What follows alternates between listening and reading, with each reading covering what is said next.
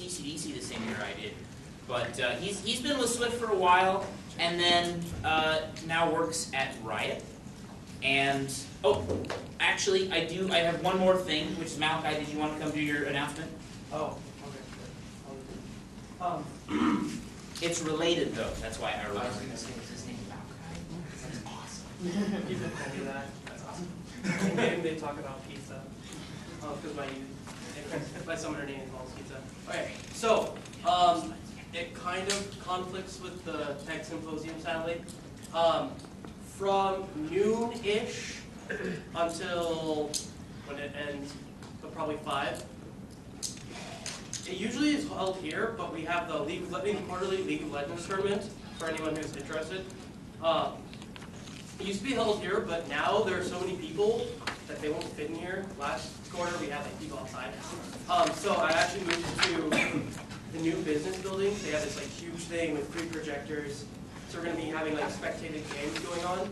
So if at any point, during this Tech Symposium, you feel like watching some League or playing some League or whatever, we'll be having that.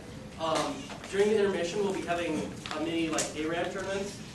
So if you want to go play ARAM and possibly like win the one of those Rammus hats, I got one of those when we did the League of Legends collegiate thing.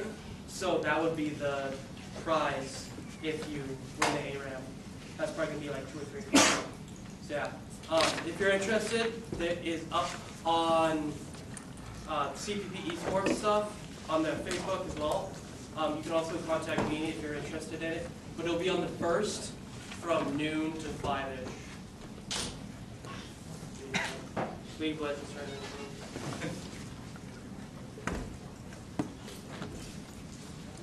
So basically, Gradius works for Riot, and I'll let him talk about what he does and how that relates to what he did here. But I think that helped a lot. So, warm welcome. Since you guys are not cool enough to have a clicker, I need. I'm just grabbing my pizza. I'll be back. No, it's too late. You've already surrendered that position. Okay. All right. So, like Funsize said, that's not going to stay there. Like Funsize said, I'm Jared Gradius. Also, I've included both my Twitter handles as well as my summer names on League of Legends. Feel free to add me at any point in time. Usually, yes, I usually accept all invites until my friends list gets full, which it has. It's really annoying. So, right, please make it bigger. So yeah, feel free to talk to me after as well if you don't get my summoner name. I will definitely add you. I'm always looking for people to play games with. Just as an aside, I'm Silver 5, so please don't expect much from me in terms of gameplay. Okay, go ahead. So first of all, who is Riot? Riot Games is a video game publisher. Their main game right now is League of Legends, but I mean Riot Games, they're probably producing other games as well, even ones that I don't know about. And they are also a large contributor to open source, including both the Chef Project and OpenCompute. Chef Project is a large project that enables like automatic deployment and automatic management.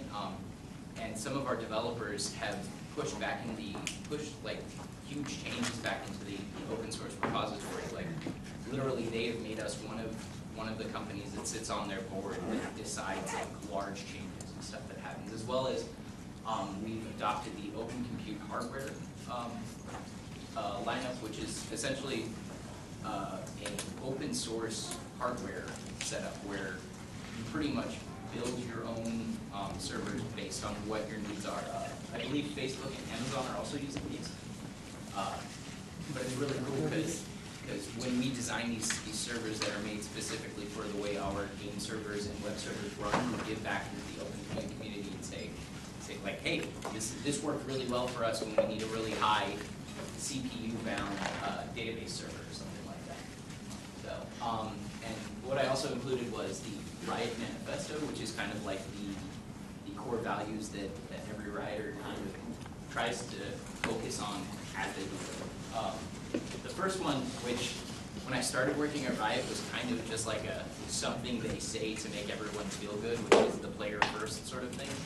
But once I started working there, I realized, Riot is serious about players first. Like, when a server goes down or when we're implementing new changes, the first thing everyone is asking is like, how does this affect the players? Like, is it giving them a better gameplay experience? Are they gaining something from it? And I was really shocked to see that it was more than just some like stupid mantra or phrase that people repeat, just saying like, oh yeah, players first, and not actually implement it, but they do. The second one is challenge convention. A lot of things that go on around Riot, like people say, oh, you can't get 250,000 people on this single shard. Like, it's not possible. Like, there was one point in time where our game engineers said, we're running out of space on these game servers. Like, EU West, we're literally pushing 90% capacity all the time. That's why EU West is dead all the time. So, a few months back, game engineers said, we're pushing about 150,000 people per shard, and we think we can push it up to 300,000 safe. So they just said, you know what, people don't think we can do it, let's do some code changes and let's code test it, see what happens. And within the next few months, we were doubling our capacity per server, just because somebody said, I know we can do better than what we've done. So, focus on talent and team. I have no clue how I got to Riot. No, but seriously, it seems like every single person we hire is smarter than the previous group of people we hired. Like, for example, game engineers, when they apply for a job at Riot, they have to do a presentation in front of all the other game engineers, like something cool they've worked on or some idea that they had. And one of the newest game engineers that's coming in to do a presentation has done ridiculous amounts of research and white papers on AI and problem solving. So these people, like, literally every day I'm meeting a person that's 10 times smarter than me, and being in this environment, I've learned so much just from the amount of ridiculous talent we have at Riot. Take play seriously. This is also something else that I thought was oh yeah, we're a video game company, we play video games, we take it seriously. But when I got into Riot, literally, like, every day they're saying, hey, go ahead and spend an hour and play League of Legends. Like, just go play it. Not as a lunch break or anything, literally on your work time. Go and play League of Legends with the community. So once I saw that, like I walked into the ops room at 12:30 and there's like 5 or 6 people playing ARAM together. I'm like, wow, they really mean play video games when you're working.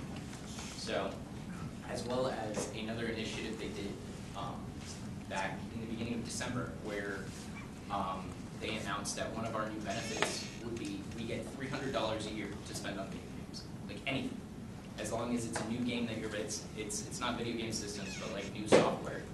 And literally all you have to do is say, okay, cool, I spent $50 here, write off your receipt, and then kind of do a, hey, this is what's cool about this game. Like, they want us to do market research about like what's cool and up and coming in video games. So that's another really, really sweet benefit that ties into the take play seriously. And the last one, which is one of the most important, which is surprising that actually exists, right, is staying humble and staying hungry. Like, these people are some of the best in the industry. Like, we've hired CSOs and CTOs of companies that have literally cut their pay to a third or half of what they were making so they could be a game engineer to do what they wanted to do. But they were like, this is what I want to do. You guys are awesome. Let me start wherever I need to start. So everyone there is super smart, but they're not like I've met a couple people doing interviews from people that work at like Microsoft and Adobe and stuff like that. And during the interview process, we would talk to them, oh, what have you done? And they would get really, really like boasty. They would start like pumping themselves up to like that they were better than everyone else that they were working with, and they want to move up. And they're just like, your attitude's kind of not cool. So everybody at Riot is super smart, super humble. And how did I get here? Because the whole talent thing, yeah, I got here in a car. There were lots of traffic.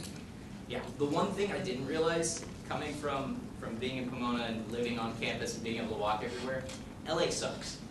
Traffic is horrendous. Like, I live about technically 20 minutes from Riot, so I should be able to make it there in 20 minutes. My morning commute is about an hour and 10 minutes every day because of the 405. But anyway, what I really meant is, how did I get to Riot? The first one was Swift. You guys are obviously here. Swift through events, through working on the e-board, meeting people in the community, in the open source community, and the security community was great, as well as the defining factor that actually got me into Riot. I was with the Swift group during the SoCal Linux Expo. That's what E stands for. And Riot had a booth there, and I happened to have my resume, and I met the director of operations, and literally walked up to him and said, "Here's my resume, please hire me. Like, I need a job there. I want to work there." And if it wasn't for going to Scale with Swift, I would have never even had that opportunity to introduce myself to anyone. Okay, go ahead. The next one is CCDC. I'm sure Zach talks about CCDC a fair amount. What's CCDC? It is the Collegiate Cyber Defense Competition. Yes, I know acronyms. I started as a Windows admin security dude. What was it, my second year at Cal Poly. And then each year after that, I came back as part of the Windows team. And this was literally like my bread and butter training to get into the security industry. It was pretty much everything I deal with now is what I did at CCDC. Like, oh, your Windows server's busted. Okay, well, let's do everything I ever did during CCDC to see how this person got in and what they did. Like, it's the most applicable thing I took away from Cal. School and everything else aside, like classes and programming and all of that, was nothing compared to what I learned at CCDC. So that was, but if you have the opportunity to do it and you're interested in doing any sort of information security related position, please do so, because it is the best thing you will ever do at Cal Poly. And video games. Obviously, you want to work at a video game company, if you play video games and you're like, hey, I'm going to go design video games. Like, that's why I started at Cal Poly as a computer science major. I was like, oh yeah, I'm going to program video games and make tons of money and do what I love to do. And I realized I didn't want to program video games because it's not as glamorous as it's made up to be until you were like until you worked your way there. Like, you start out as a tester playing a single level for 80 hours a week and hating your life. So I moved more towards the information security industry and said, you know, network security is really fun, and it gives me that challenge to always keep learning and keep doing new things, because the landscape is always changing for security. There's always somebody finding some other way into your network. But once I saw, like I said, once I saw Riot at Scale, I was like, oh my god, this is perfect. Like, this is the combination of two loves, like video games and InfoSec. So they just, my passion for wanting to not do work and play video games helped me get there. And then also the last one, and one of the most important, is curiosity and realizing that I'm a complete noob when it comes to any of this stuff. Like, there are people on my security team who've worked for Rapid7 and Boeing and just countless other security firms that, like, every day I'm learning something new. There's one of our guys that works remote out of Texas, and literally everything I've learned about network application testing has come from him. Like, I've gone out and learned a lot on my own, but he's like my, I guess, mentor in terms of really learning the deep dive of things. But I would have never gone out and asked him for help unless I realized, you know, I don't know anything about this, and I really want to learn it. So taking the idea that, you know, I am a sponge for information, but I need somebody to teach me. Like, realizing, being humble, and knowing you don't know anything. I don't remember what the next, oh yeah, programming. And also just a really quick one is the computer science side of things, where I was always trying to find solutions for problems through just coding through Python and Java and whatnot. Like literally somebody says, hey, we need this system to let us know when this game server's down. Can you write us something for it? And bam, 20 minutes later I have a crappy Python script that does it. But what's really cool is like that started through hanging out on IRC, and somebody was like, hey, it'd be cool if you had a bot that did this. And then I spent years and years and years writing IRC bots. So just the always seeking for something cool to do and tinkering and playing with stuff. I mean, still last week I was playing with my IRC bot, just like changing stuff around, and I'm always, I mean, I think I've remade my chatbot repo 6 times on GitHub. So that shows how many times I'm always like changing stuff up, and I'm always trying to make it better, which it never will. So, and by the way, if you guys have any questions at all, like at any point in time, please interrupt me and ask, because that will help my presentation seem longer. So, all right, so what do, like, let's get into details. What do I do at Riot? The first thing is network scanning and automation of that task. Riot has networks in, let's see, Santa Monica, El Segundo, Las Vegas, Korea, Dublin, New York, Miami, like everywhere.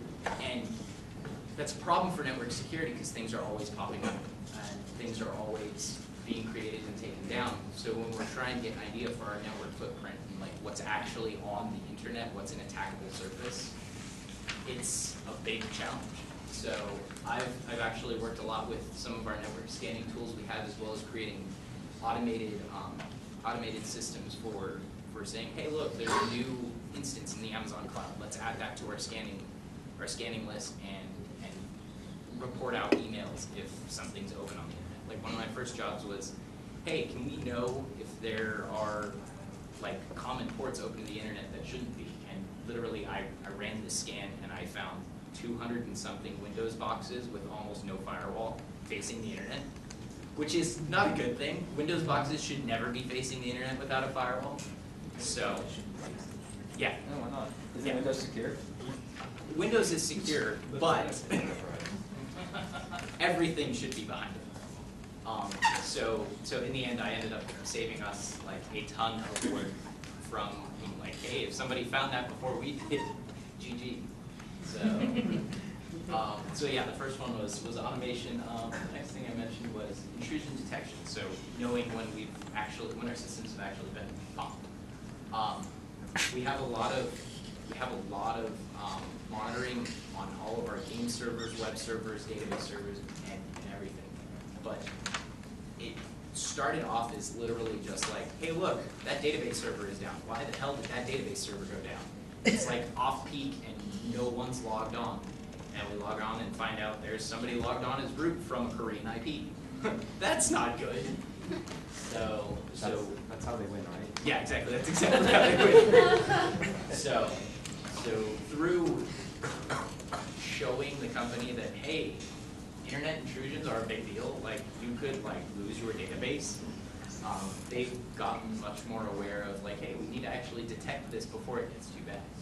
How often does that happen? Yes. So it's actually, intrusions aren't a huge thing, especially recently. But in the past, I mean, there have been news reports on Riot's databases being leaked. Like, I have an image to an article that I'll show you in a second that shows that. So, next one. Secure programming and code review. People like are always releasing web apps. There's always some new like esports site or the beta.leagueoflegends.com, and before we release it to the internet, it goes through our team in terms of like checking to make sure like random web plugins aren't enabled so people can do cross-site scripting through comments, that sort of thing. As well as just making sure our business logic is sane in terms of like, hey, if somebody triggers an error on this website, how much information does it get back? Like, does it tell them, hey, we're running Drupal 4 point whatever, or like making sure that the web programmers know what is smart and what shouldn't be. out and what shouldn't be out on the internet in terms of moving from testing to a production environment. And then along with secure coding is application testing and web testing. So along with teaching them how to set things up and how to code, we also test game applications that are going out, like for example, the League of Legends client. One of the first jumps into application testing that I did, we were getting a lot of reports from players saying, hey, people are stealing my IP from League of Legends client. So from that report, we probably spent about a month's worth of time reverse engineering the client, not taking any of the source code, because we did have access to source code, but we wanted to see like where a hacker would get in. So we spent about a month's worth of analysis on going through the League client and making sure there wasn't information being revealed that shouldn't be revealed. In the end, we ended up catching a couple ways people were using like map hacks and like seeing through the fog of war in League of Legends. So definitely learning the lower levels of applications and how they run and data that goes back and forth, and lots of Wireshark. And that's ambiguous. One of the most recent things I've been working on is, I mentioned that I do a lot of the network scanning and automation, but one thing I'm working on now is taking all of the scan information that we have and aggregating it to a central web application where people can say, okay, on July 5th, what web ports were open on this IP and that sort of thing, and just essentially writing applications that give security information for Riot internally, so they can know whether their IP was dangerously facing the internet or not. Also planning on integrating that with our network scanner, so somebody can say, hey, I just spun up this Amazon instance. Can you run a quick like Nmap scan on it? Which is really cool because doing a lot of this in Ruby on Rails, so I'm learning a lot in terms of web development and having a lot of fun with it. And last and certainly not least, where most of my 80-hour weeks come from, is incident response. You can go ahead and go to the next one. Yes. Wow, that's not what I meant for that to do, but okay. So literally 2 days after I got hired, this happened. Like, I started and the first thing I hear is, oh, our League of Legends EU database was popped. Like, they were able to exfiltrate hundreds of gigabytes of data without us knowing. Like, oh, they got our entire player database. And this is 2 days after I started. So I'm like, okay, this is gonna be a real fun place to work. But what ended up happening is the task force that was behind this immediately went out to the players and said, hey, our database was breached. Please change your passwords. We're really sorry about this. This is not going to happen. And then immediately we reviewed all of the database security, OS and database related.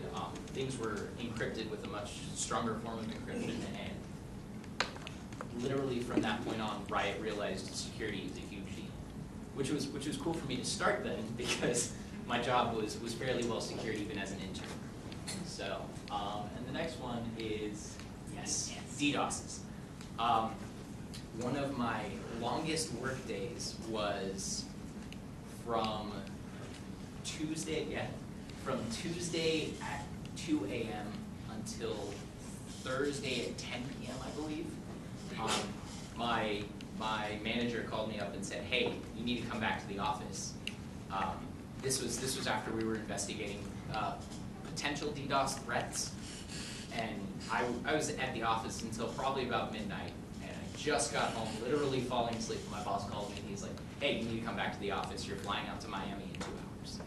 I'm like, wait, what? Like, I just got home. He's like, yeah, well, now the DDoSers are hitting our Brazilian platform and we need to stop it. So from back to my house to the office, flying out of LAX at 5 a.m., got to Miami, helped the NetEng people set up new hardware that we were transporting. I ended up having to bring $250,000 of networking equipment through LAX, which is somewhat terrifying because I have a box that probably weighs about as much as me, and I'm carrying it through LAX, and people are like, why the hell are you bringing this through like carry-on? Like, shouldn't you be stowing this? I'm like, this is a very, very important box. And they're like, can we look at this very important box? And I'm like, you can open it, but we can't run it through X-Wave, or we can't do any of this. And they're like, trying to tell that to LAX security is like, telling them, here, I have a giant bomb, please don't let me on the plane. But I have to get on the plane, like, seriously. So working through that was fun. Probably every single person that got on the plane asked me why I had a seat for my box. They wanted to know why I would pay thousands of dollars to sit next to a box, and I said, this is a very important box. I love this box. And that usually got them to keep on. Was it first class? It was first class. So, yeah, that was one of those, oh my God, we need to fix this problem now. Here, Jared, you're the intern, go fly on a plane. How do you buy a ticket for a bomb? You literally say it's another person. Like, that's when I got to the airport, I was like, oh God, I need an ID for my box. Like, I need a driver's license for my box. So I said, okay, let's hope this works. And I scanned my driver's license twice, and I was on the plane with my box. That was a fun trip. And then I got into Miami, had to figure out how to get a taxi to a data center that's like unmarked. And I'm like, okay, here's the address. Do you have any idea where this is? And he's like, no, but we can try. So, made my way to the data center, hung out there with the only other network engineer that was there at the time. Pretty much sat around and said, here, let's hook up this equipment and see if it stops. And the Brazilian platform went back up, everybody was happy, and then suddenly everything went down again.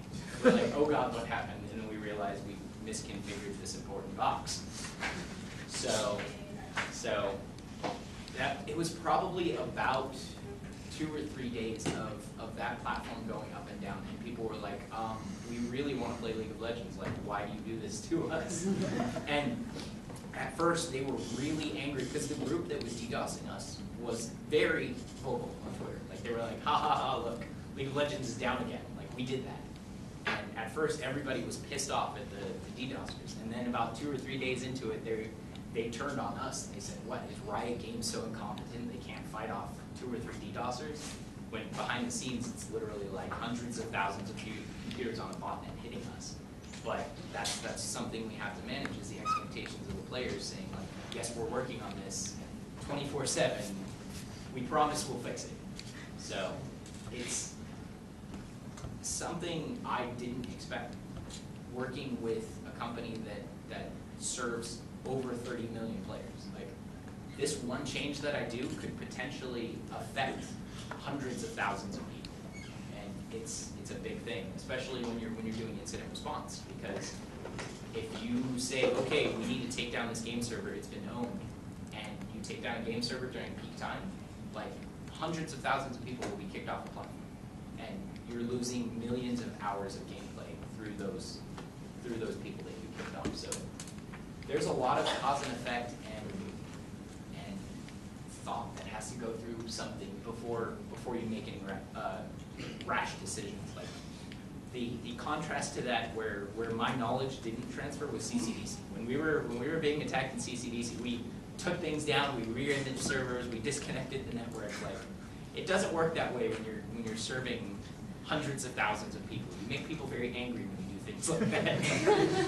And especially when you have a public forum where people can be angry publicly, yeah, that can be a problem. Take that down too. Yeah, sometimes that happens. So, okay, what is cool about Riot? I actually don't like my slides, so we're not gonna, no, we're not gonna use them. I don't know how to computer. Firefox, I hate you. Okay, cool. Sorry, there's actually a career site that has like all the benefits of working at Riot.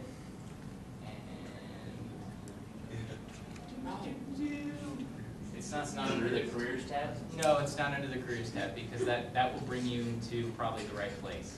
but no, I don't think so. All right, I'm not even gonna waste my time right now. So what's cool about Riot? Like I mentioned, like they're a bunch of just really smart gamers. Like everybody, pretty much everybody. There you go. I love it. Thank you.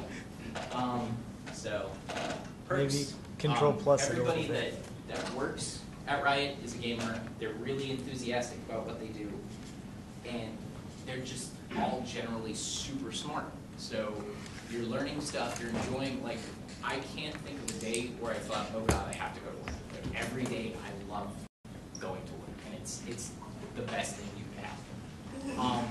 And then just like the general, like, actual basic, perks that you get. Competitive salary, 401k is awesome at Riot, like they match up to like 10% of your deposit or something. So that's really sweet. There's a gym on the Riot campus that's subsidized for Rioters and their significant others. So like this gym is normally like $65 a month or something, or even more than that, and it's like only $20 for Rioters. As well as like you're working next to a huge food cafe central area, so no worry about having to find somewhere to eat. How long did you intern there before you? I was there for 3 months, and then that was, at least that was my internship, like declared on the contract, and then they kept me for another month as an intern because they said, hey, yeah, we like you, and then after that they were like, yeah, we're gonna have to do more.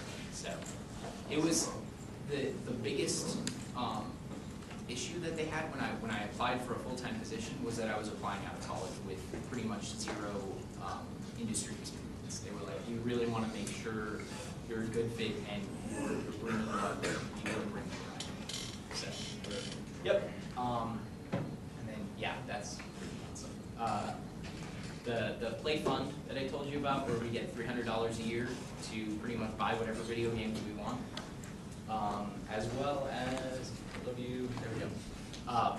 Flexible hours, like literally I work 10 to 7, but last week I said, hey, yeah, I'm doing a presentation on at my school. And they're like, yeah, sure, go for it, like take the day off. It was that easy. There was no like filling out forms saying like, I sign up for this PTO at this hour to this hour, and it's completely flexible. I usually get into work about 8 a.m. every morning, play games for 2 hours, end up streaming for about 2 hours, and then around 10:30, 11, I start work. And it's, I mean, as long as you get what you're supposed to get done, nobody really notices one way or the other. There's a lot of, what are we looking at? Oh, education, yeah. That's going. There's a lot of cool projects that Riot does, such as their Taste the Riot and their Thunderdome projects. Thunderdome is probably one of the coolest things I've done there, where they essentially sit you in a room for 36 hours and they say, go make a project. Like, for 36 hours, you get to spend that time on whatever you want to make a project. And we've, for example, the ARAM map that everybody loves so much, that's from Thunderdome. Like, that was made in 36 hours. There have been so many ideas that have actually spawned into something that reaches the community from there, as well as character designs, new skins. My first Thunderdome project, we actually worked on debugging and automated testing for the game server, which was cool because literally we threw our game server code into our tester that we wrote, and it would just sit there and throw bogus data at it until it crashed. But we actually ended up finding 2 different ways that people were sending data back to the game servers to crash it in the games. They're just like, hey, cool, here you go. That's how you fix that. So, and the second one I did was a chat bar, because if any of you play League of Legends and you join those general like public chat rooms where everybody gets at level 1 and you can just join in and talk to people, it's horrendous. And it's still horrendous. But what our chatbot is going to be doing is going through these rooms and picking up people who are trying to scam to steal your account, people who are spamming links, people who are generally toxic. Like, it works with the player behavior team, and we're using it to make those chat rooms usable again instead of the cesspool of garbage that they are right now. What if you like a cesspool? Then there's always 4chan.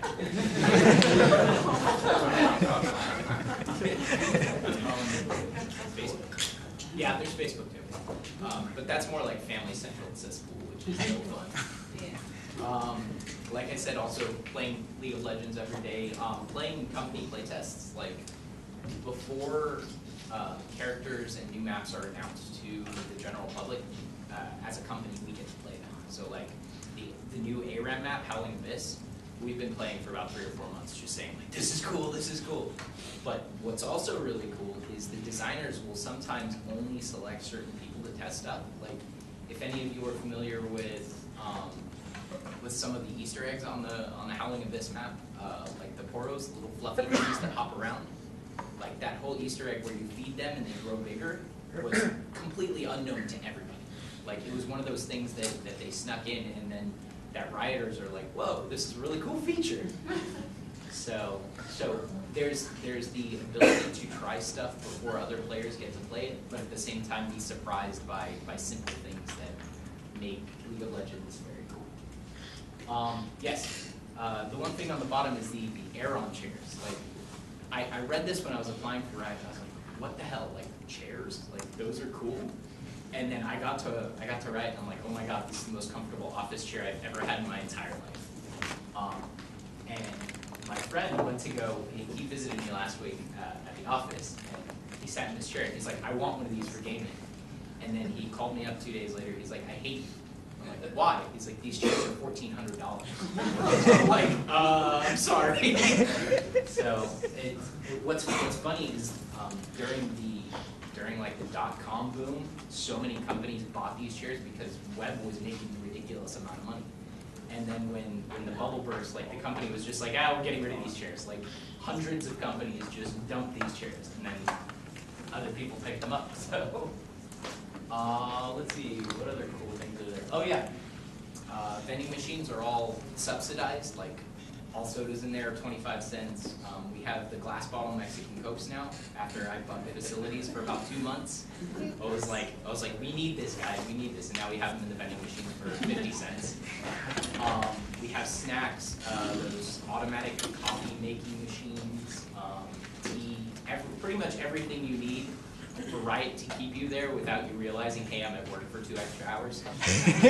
So it's a really great place to work because you have all these amenities, you have all these really cool people, and you're doing something that a lot of people enjoy, and that's producing League of Legends.